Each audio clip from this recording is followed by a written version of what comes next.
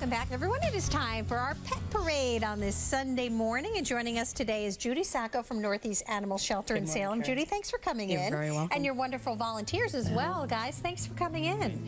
So we've got Spot, Red, and Sunny. Let's start with this big guy up here, this big cutie. Tell us about Spot. Hi, Spot is a 2-year-old Face, big guy. Dalmatian mix from Alabama.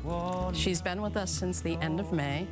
Beautiful. And she's a wonderful, wonderful girl. Has recently had a litter. Look at her. And is just absolutely gorgeous. So when you got her, Judy, you didn't find her with her puppies. So her puppies are somewhere. They are somewhere. And she has been spayed, and she's ready to go. She's ready to go. And then this little shaky pants over here is Red, who I've fallen in love with. Tell us about Red. Red is a 4-year-old Chihuahua. Came to us from Alabama as well. So scared. Has been out in foster care and has come back to the shelter and is hoping to be adopted as soon as she possibly can. And she is so, all she wants to be is loved and held. And I think you guys have been so good with her, and she went to a wonderful foster home, but she's saying, okay, I'm ready for my forever home, for goodness sakes. Yeah, she bonds really well. She really does. And what about this cutie down here? This is Sunny.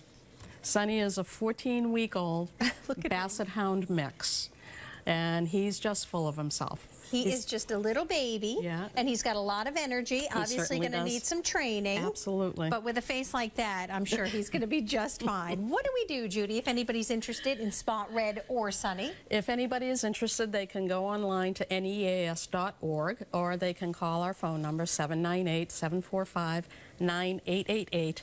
And anybody who answers the phone there would be happy to answer any questions that you have. All right, great. And a quick homeward bound. We always like to show you that these pets do eventually find loving homes. The MSPCA Nevins Farm says they got a lot of calls for this big guy who was here last weekend. You may remember him. This is Casper.